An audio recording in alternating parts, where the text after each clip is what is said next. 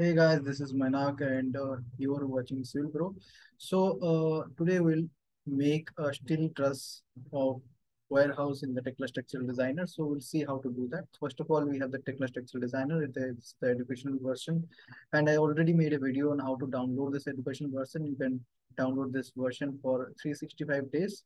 So download it, and when we just click on new to open a new file, I will just make a new file. And first thing we need to do, we need to go to the models and go to the construction levels. And here we just need to define the levels. For foundation level, we'll define it below. Let the foundation level be at no, that minus 1.9 meters, say 1.9 meters. We'll plane plus the portion from the ground to the plinth and portion from the ground floor or below. Right, if it's 1.5 meter and zero point 0.4 for from the ground level to the plinth level. So we'll consider. So that's why 1.9. And this base, this structure base, we'll consider as the plinth level.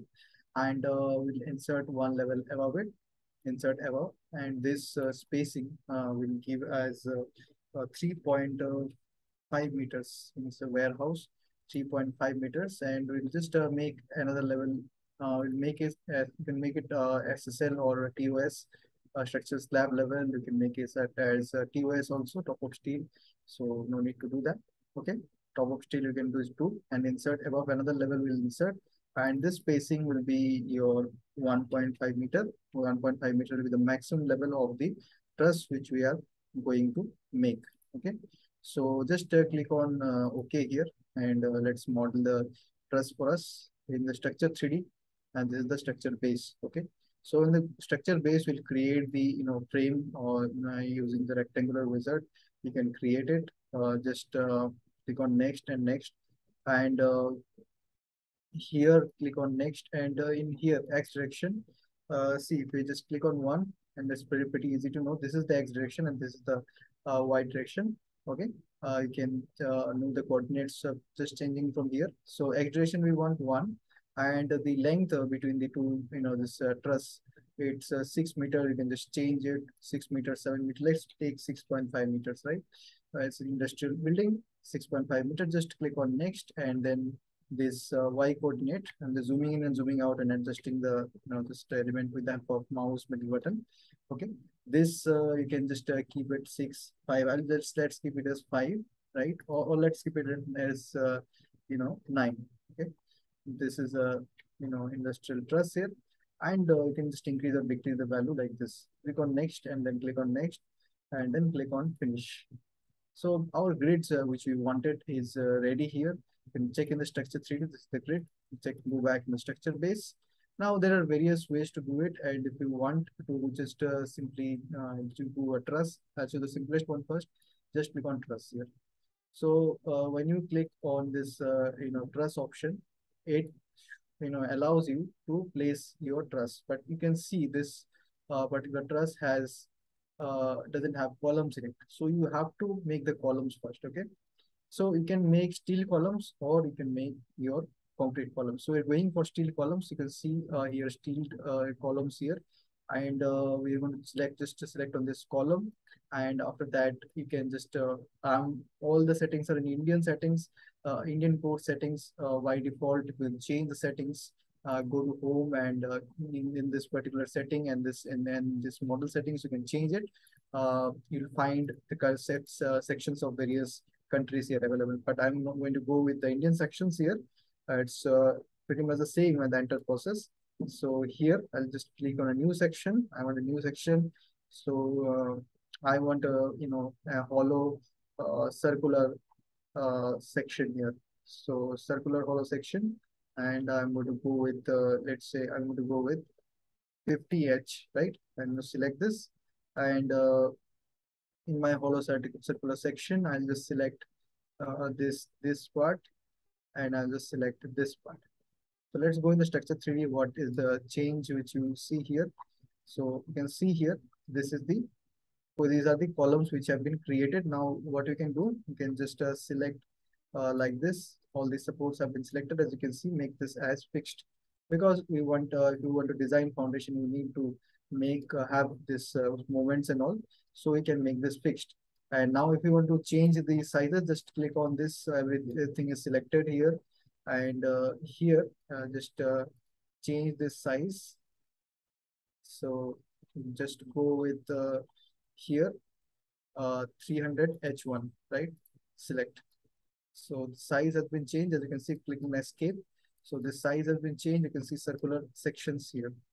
Now you can just provide the truss here, and you can provide the truss, and you can also provide the beams in the base level or the plinth level here first. So what I'm going to do, and I'm going to just go and select the steel beams, and the steel beams here, since I'm going to go with ISMB sections, and you can change the grade of steel as well. I'm going to go with this ISMB sections, and I'm going to just make a steel frame here like this. So this is a steel frame made like this, and you can go ahead and just provide some steel decks here as well. So slab on beams, and you can find the option of steel deck, right?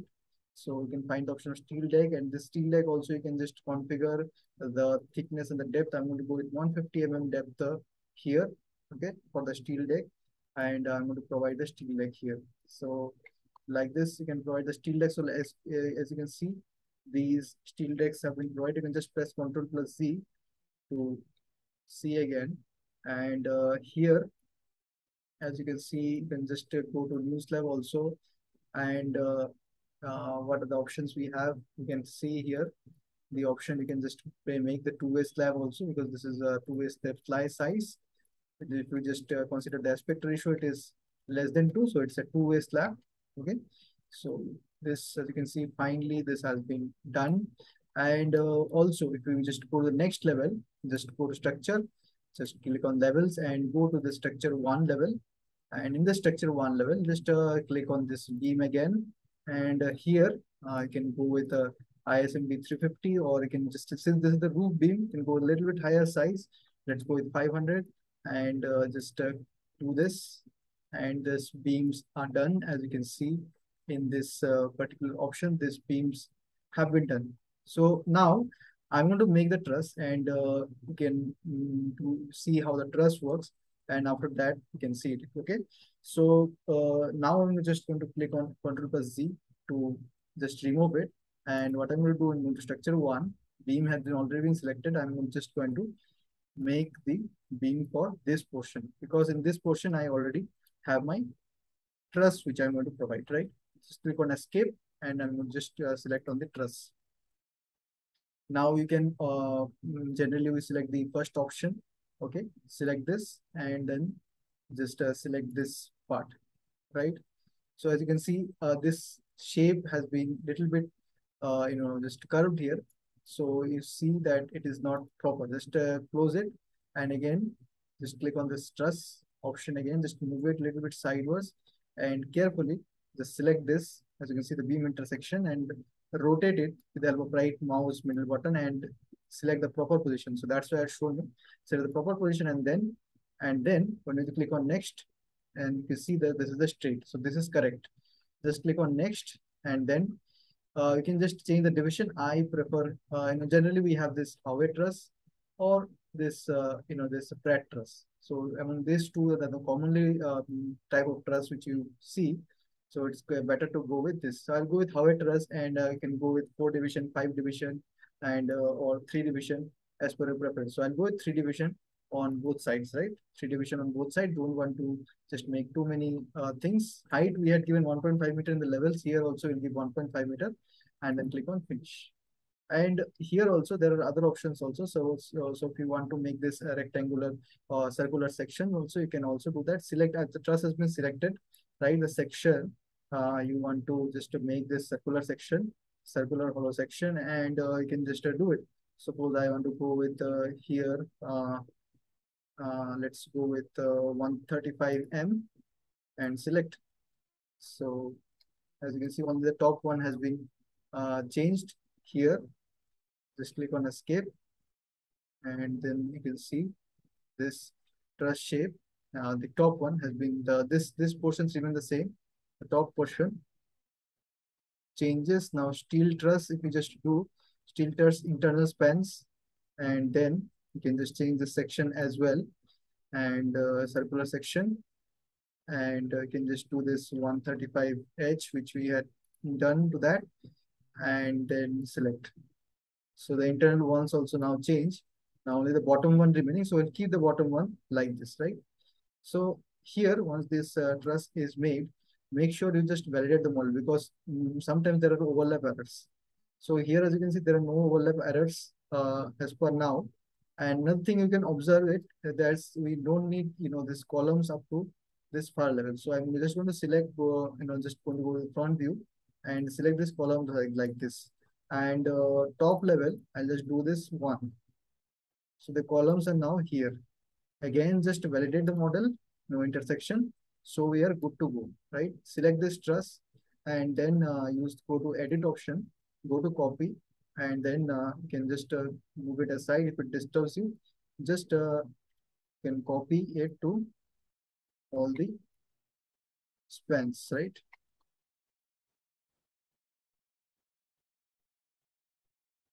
So now it has been, copied in all the spans here, and you can see the truss is copied here.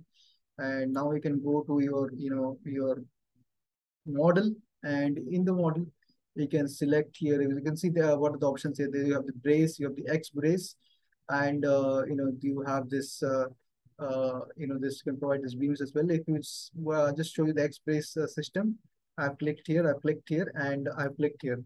So here, a bracing has been, like, you can provide a bracing like this. I'll just do it again and click here. So uh, create a bracing, like this. A bracing can be provided, but now what I'll do, I'll just go and go for your particular beam option, and in the beam option, we'll just go here and select a particular section here. So here we're just going to go, you can go with a particular section, like since we are using a round section, so we'll go hollow circular section, and we'll use, let's say here 100 m or 110H, and then select here. And then you can just join this particular, absolutely left click, single click, and then double click, and then the single click, and then double click like this. You can just do it. This So you need this supports for providing can provide bracing as well. I'll just show you in another video. Right now, I'm just doing it by normal method, and I'll make the second part. Click on escape, and after that, again, along this plus, I'll also provide a, okay. So the connection design cannot be done in this software. Connection design you have to do yourself, or there is another software, connection designer. I don't have the software, so I will show you how to design the connection. And the connection design as per Indian codes is not done there. Other codes like US code you can do in that connection designer. So that is also a good feature. Hopefully, all other codes also connection design software will come. So like this, you have to model, and after modeling, the next step is to apply the loads, right? So load application is there. Click on escape. One part has been done, and rotate with the right mouse button, right? I can mirror it, but I'll just do it like this. And you have to be very careful, like you then cannot, if you do it at wrong points, this modeling takes time. Whatever you do, this modeling takes some time. In the case of truss especially, click on escape, and click on this beam again. And this, like, I think I choose the wrong one, as you can see. A little bit mistake you have to tend to select. You have to just choose the right angle where you can do it, and then do it.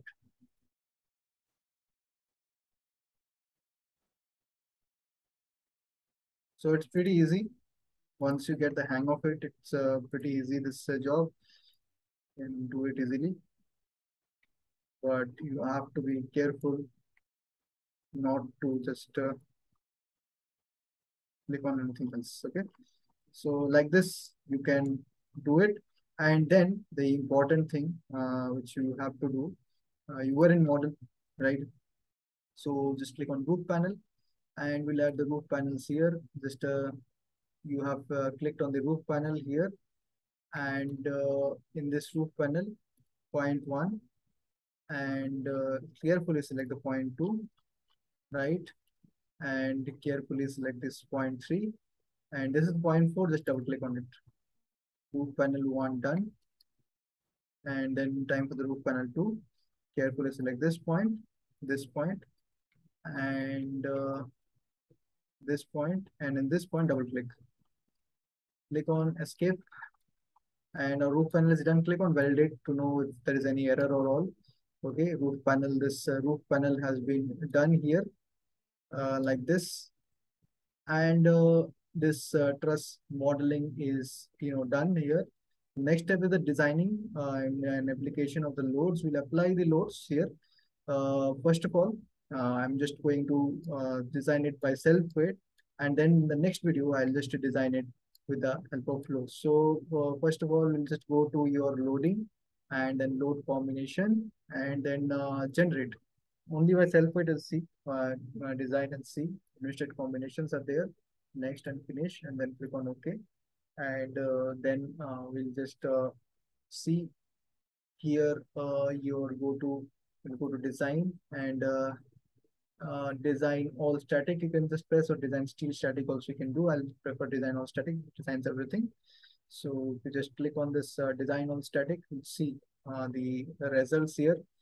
And since this is this is not we're not applying much loads, so the section C, you can see automatically the sections which you don't need, they automatically reduces, right?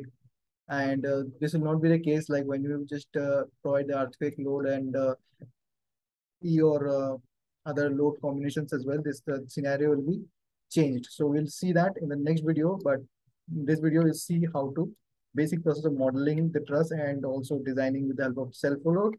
How to provide the other loads, what loads we need to provide here, and how to design the loads as per Indian codes. And also, if you get it designed by Indian codes, you can also be able to design by other codes as well.